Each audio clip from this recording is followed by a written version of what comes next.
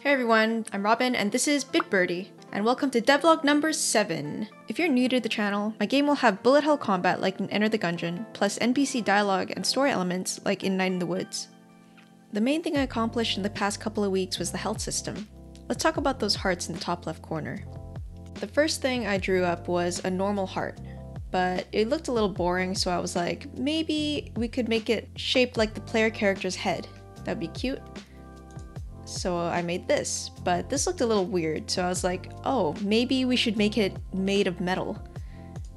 And then ended up with this, which I think looks super cool. But when I put them in the game, they just looked a little out of place. You're pretty much going to be running around in nature the whole time, and nothing else around you will be made of metal. It might be cool to show these when you have like some special armor or something though. So metal looks a little bit natural in this game, but what if I made them out of wood? So here's a wooden heart. I decided to go back to hearts because a wooden husky face might not be the best indicator of health. It's a bit rough, but I decided to just roll with it and create 75%, 50%, 25%, and empty hearts. Here it is in the game. What do you guys think? I'm still not 100% sure I like it, so feel free to leave a comment below if you have any ideas. You might have noticed that the player and the enemies have hurtboxes now. So when they get hit, they'll flash white, and in the player's case, he'll go invincible for a short time. I recently released a tutorial for this, so definitely check that out if you're curious how I implemented it. I'll put a link in the description below. Another feature I added was a way to prevent enemies overlapping each other when they're following the player. If you've ever built a game where there is a bunch of enemies following you, you probably ran into the same issue. I followed a tutorial by Hurtboxes to fix this using something he calls soft collisions. I'll put this in the description too. But then I added another important feature on top of that.